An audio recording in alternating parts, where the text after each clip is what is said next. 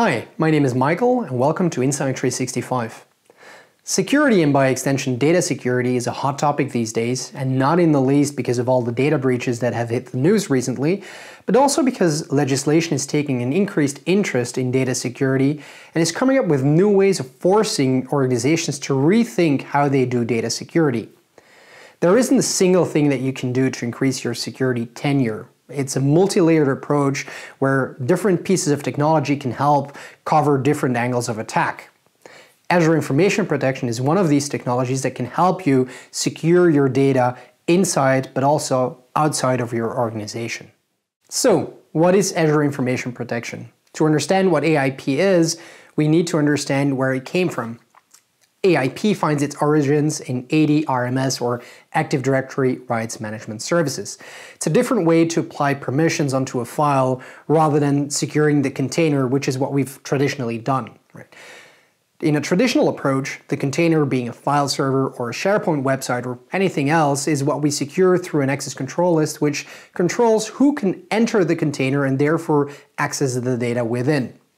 RMS takes a little different approach where it takes the permissions, called rights, and stamps them onto an encrypted document, and they travel together all the time, which means that regardless of the location, the permissions that define who can do what with a file is always with the document itself. So what happens when I get an RMS protected document, right? My client opens up the document, sees that specific rights have been applied, and then reaches out to the RMS cluster in order to validate the rights that have been defined on the document. If my permissions have been cleared, then the document opens with the specific rights that have been assigned to me. Rights could be I can open and edit the file, but not print the document. And my client will then enforce those permissions onto that file, which means I can do anything with it except print. That is a very flexible way, much more flexible than securing the container, but it also ensures that the data is secure regardless of its location, whether it's in that container or something outside of your control like a OneDrive or a Dropbox. Because of how AD-RMS works, there are certain restrictions to what we can do with the system, especially in an on-premises environment. For instance, to validate the rights, we needed a user account that connects to the RMS cluster to verify the rights. This is great when you work inside the organization, but once you start sharing files with external parties, that becomes less flexible because you need a user account for all these users that connect from outside your organization. Plus, it meant exposing the RMS cluster to the internet. This is where the cloud, Azure AD RMS, came in to solve some of these problems. So AD RMS became AAD RMS, and then AAD RMS translated or evolved into Azure Information Protection. The way it works, the way Azure Information Protection works is largely the same as AD RMS. In fact, the protection is based on Active Directory RMS or Azure Active Directory RMS. It's just how we apply the protection on document that changed a little bit. Instead of selecting the actual rights management template or defining the rights directly onto the document, something which you can still do today, we now apply a label which then classifies a document in a certain way. That classification or that label is tied to a specific AIP policy, which will apply a visual marker, if you will, and apply a rights protection template to that document. So classification in itself is the centerpiece of how AIP works. There's two ways of doing classification. Manual classification, which is part of AIP Plan 1, and automatic classification, which is part of AIP Plan 2. Which means manual, I select a label from my AIP client, there is a classification applied to the document, and then the rights applied or tied to that label are applied to that content. Automatic classification works by scanning the document, looking inside the document and finding specific criteria which then automatically classify the document in a certain way.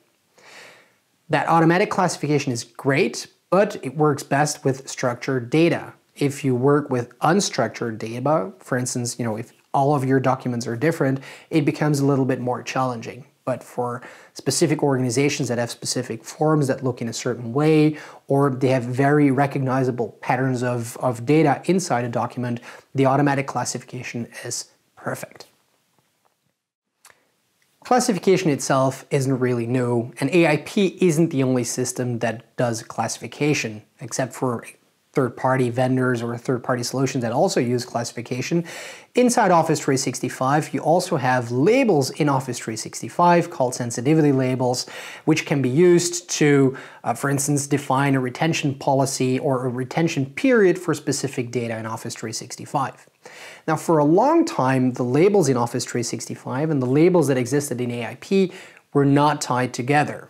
Luckily, Microsoft understood that maintaining these two separate systems without a link is really hard, especially because a lot of organizations try and use as many online services and combine them into newer solutions.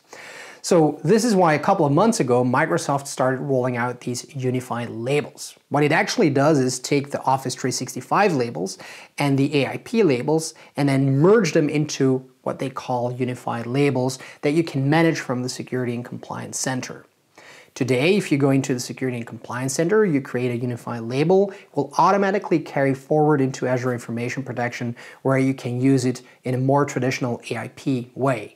On the other hand, if you already had labels in AIP, you can migrate them into the Security and Compliance Center so that you can use the same labels in Office 365 as well. Now, where does this come from? What is the benefit, right?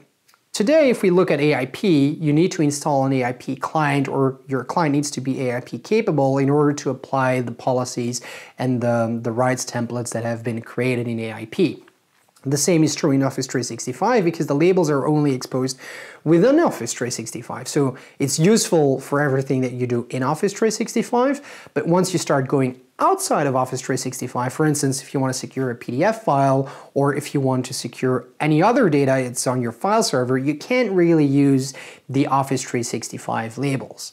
By bringing both of them together, you get the best of both worlds, plus a single management pane in order to manage both capabilities rather than having to maintain your Office 365 labels specifically in Office 365 and your AIP labels specifically in AIP.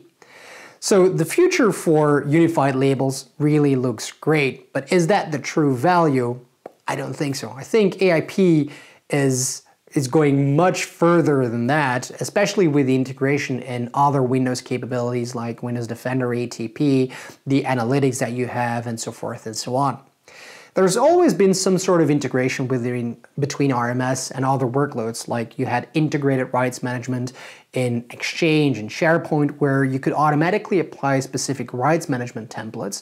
But integrating AIP with Defender ATP, for instance, now gives you an additional layer of intelligence, where by the state of the device, you can start securing content or prevent content from being used on an insecure device. Or, by using the metrics from Windows Information Protection and Defender ATP, you can track who's using AIP protected content and where, and then use that telemetry, to come up with new use cases. Then if you integrate that with Cloud App Security, you can now go even further than that and restrict access from specific devices based on its conditions, on how they're being used, whether or not they've been breached, and so forth and so on.